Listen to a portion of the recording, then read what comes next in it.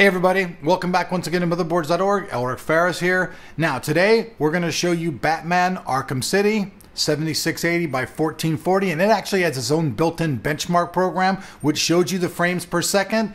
Now right now we've got this game set to its highest settings. Everything's maxed out and the frames per second are a little bit low at this maximum resolution. Now if you're one of those guys who says you can only play at 60 frames per second, well then you're probably going to be looking for an even bigger setup than the one I have here. This is the Sapphire. This is the HD 7970 Toxic Edition. It's the 6GB card. I'm running all high-end components, and even then it's pushing the limits of this card. So let's now check out Batman Arkham City and its built-in benchmark.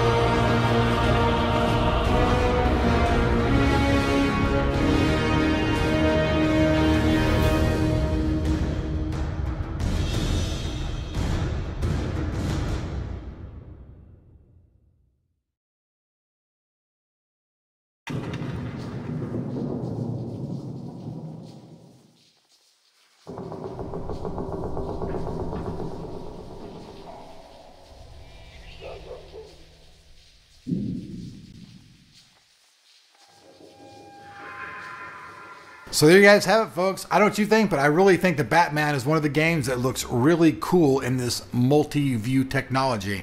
So I'm going to keep playing games. You tell me what you guys think. I know you guys are kind of like keep asking me the same question. Why aren't I comparing it directly to a 680? Well, for one thing, this card just directly against 680 isn't what the card was geared for. I keep reemphasizing this, and yet I keep seeing the comments pile up and pile up and pile up on the same over and over repeated moot subject. I'm not going to test this card just straight up against another card like that because that's not what it's geared for. I will, however, be testing the 680 and the 690 on these same monitors next week. So that will be your comparison. That said, see you guys back here on Motherboards.org.